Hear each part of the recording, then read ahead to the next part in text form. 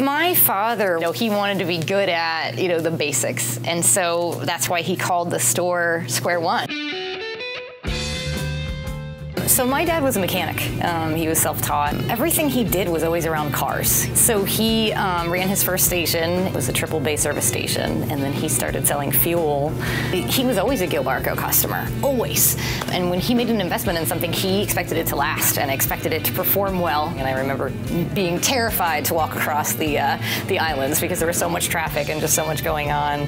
I don't remember the first time I was in one of his stores, but I do remember one time when I went in to grab a water and I dropped it on the floor. The store manager at the time that was working was very upset, was not very kind to me. She had no idea who I was, nor should it have mattered at the time, but I'm not sure that she was with us much longer after that. I come in once a week and I teach ballet to pretty much all the students at the studio. I wanted to be a dance therapist. I wanted to help people through movement, and because it's been so helpful for me.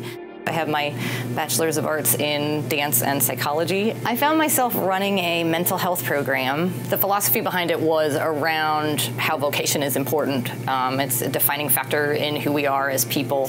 I started conversations with my dad in this very building. He was talking about his managers and their growth and development, and I just started shooting off ideas. I was like, why don't you do this and why don't you do that? And he said, well, why don't you just come and do it for me?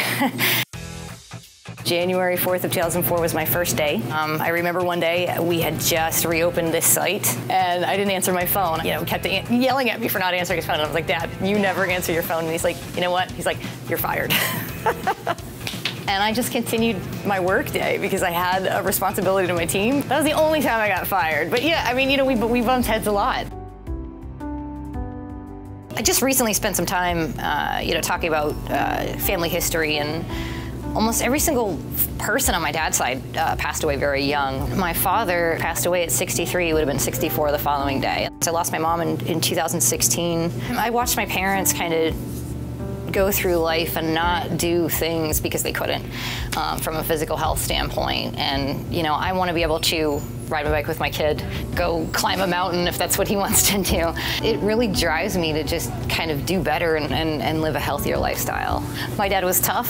He taught me how to punch, when I was 6 years old, and it's important to fail. It's important to figure out how you navigate around that. It's always a good time, even if we don't always get everything perfect. It's better than marriage counseling.